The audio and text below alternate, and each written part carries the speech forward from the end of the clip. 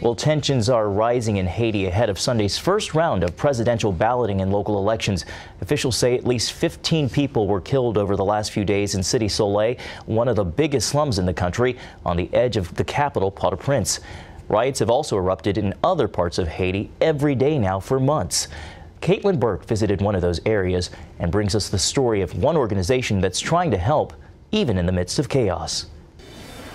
The town of Arcahaie sits along the main road running through Haiti. Driving through, it looks much like any other community you would find here, until you take a closer look.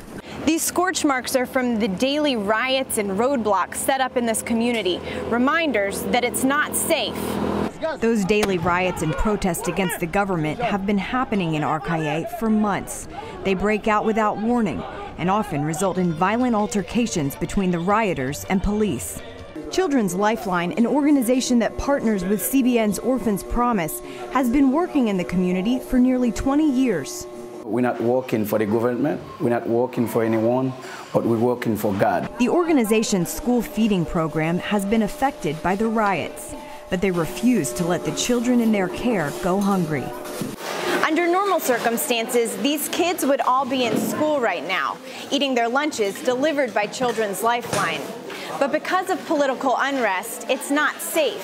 So instead, all who are able come here because school's not in session. For those who can't make it to the Children's Lifeline complex, staff members pack the food into buckets and travel either by truck or on foot to make sure it's delivered.